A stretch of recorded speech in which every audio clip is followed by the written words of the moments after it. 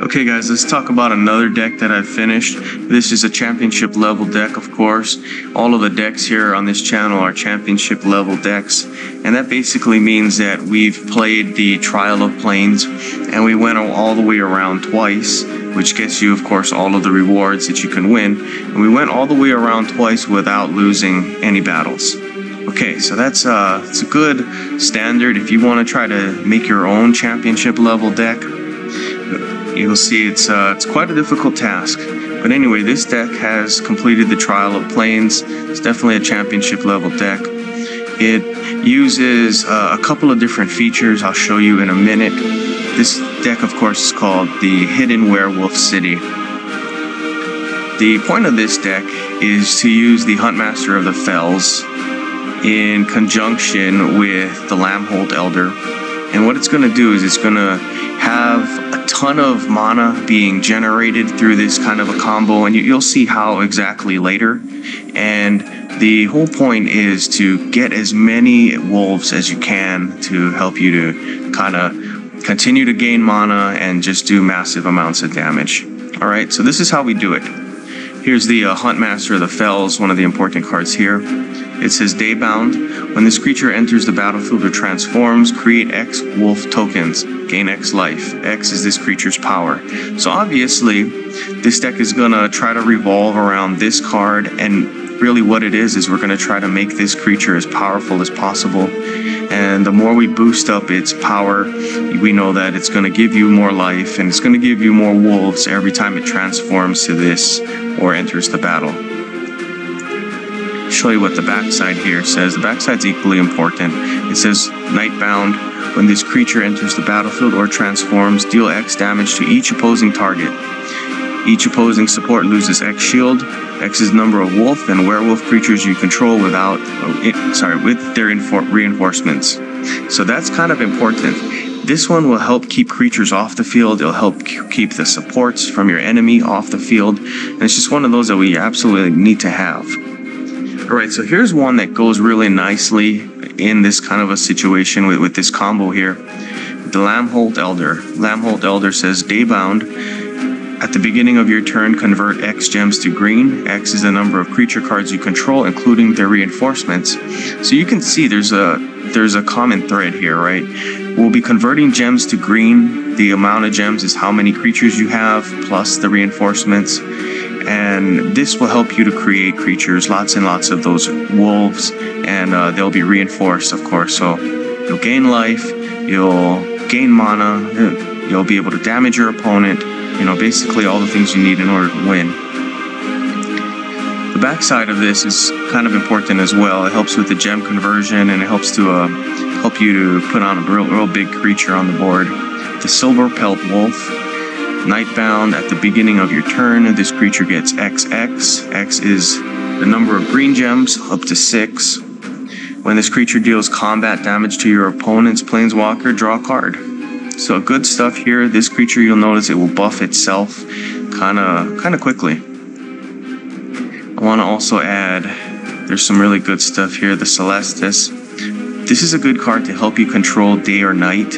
We want to use this because, as we talked about, when this card here flips to the Daybound side, it's going to put down the load of tokens. So you want to make sure that you can try to flip as much as you can. Alright, and then the Celestis helps you to do that. We want to make sure we can build this Huntmaster of the Fells as strong as possible. So we like Witch's Web. That gives, let me read it to you. It gives you reach, death touch, and 5/5. So that's really good. Also for defensive purposes, you can use this. Helm of the Gods is also good. You get first strike and 3/3. This is also something that you can use for defense.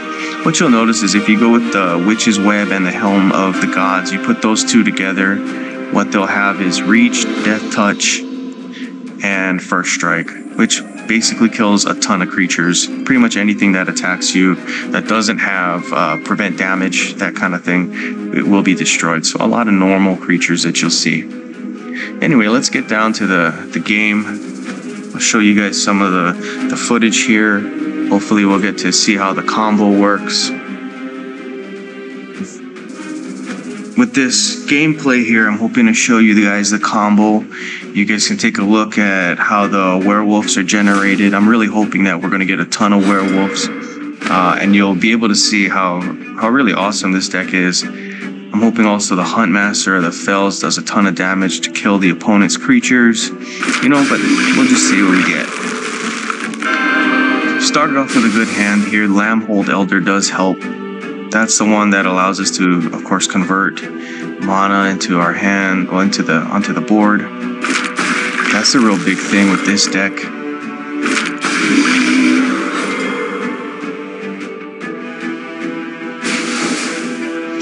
Alright, it looks like we got a match 5 that's available to us. That's usually really good. We want to play the match 5 here. Well, let's see, we got an even bigger match there. And the reason, of course, we play the match 5 is because it allows us to have an extra swap. We will have 2 extra swaps because of those blue gems.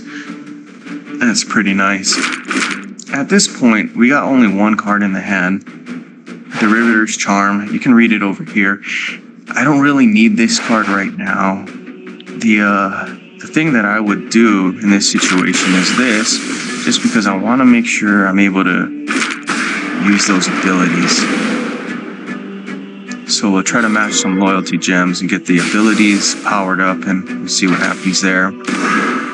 Celestis, yes please. What I'm trying to do is I'm trying to aggressively draw cards so that I can get that Huntmaster of the Fells into play. And once that's gone, once that's on the board, you'll be able to see pretty much exactly how awesome that card is. Let's see that. Okay, we got another Celestis. We'll go with this. We're hoping to get that Huntmaster of the Fells, which we do have here. And you know what? We want to pump up the Huntmaster of the Fells, so we'll just draw all of these cards. Not going to be able to have enough room in the hand, but that's fine. Alright. Trying to make room in the hand. We'll scoot this down. Okay, this looks good. Huntmaster of the Fells is inbound pretty soon. There we are. Where are we going to put the wolf? Right there. So we're going to make a couple of wolves here, just because her power is only 2. And as I mentioned, with this deck, what we really want to do is just buff that card and just make it as strong as possible. And the hope, of course, is that it's going to be able to give us a ton of wolf tokens. Okay, I'm looking around. It looks like I'm going to try to do this, because maybe we'll get an ability here, or we'll get the ability to match greens next turn. Alright, so this will give 3/3 and first strike. First strike's important because we can pair this first strike ability with the other card that we have, the Witch's Web. Witch's Web, of course, will give Death Touch and Reach. And Death Touch, Reach, and first strike pretty much kills everything that it comes across. So we'll see if we can get that going. The main thing there is the 3/3 though, because with that 3/3 we're going to be able to put a lot of creatures on the board. We're going to be able to put a ton of those wolves. It looks like we're going to have a full, well, everything in the hand will be paid off. No thank you.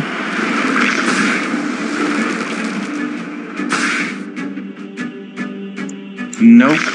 So those are normally good cards. The elemental token that just popped up, but I'm gonna go with no on that, just because I kind of have to keep the wolves in play here. Here's a good ability. It's that second ability. What it's gonna allow me to do is buff this creature even stronger. I'll read it to you here. It says hosting gems. Target creature you control gets XX. X is equal to the amount of green gems on the board, up to 10. Then Coven, convert 2 to green. That second part is not super important, but the important part is that XX buff, and that's what we have here, the XX buff.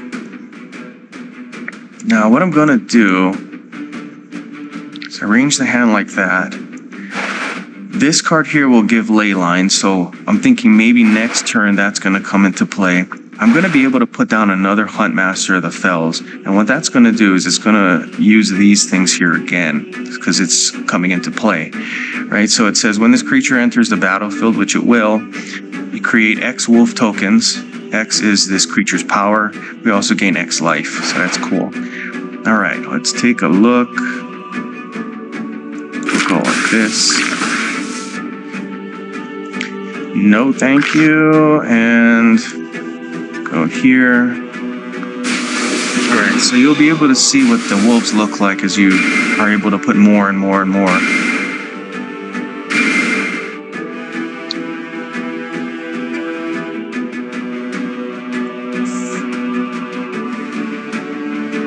And you can kind of see, hopefully in the next turn, the great impact that this will have.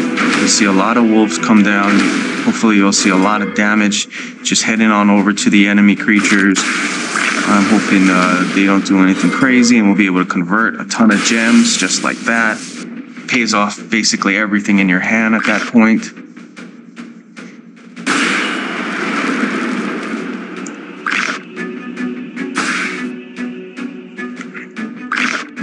These elemental tokens are nice, but I mean, I don't really need them. I have the wolves, and the wolves are more important.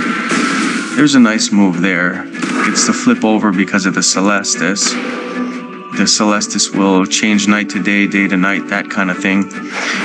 And that will also transform my werewolves. And you can see over here, when he transformed, it says, when this creature enters the battlefield or transformed, which it did, deal X damage to each opposing target.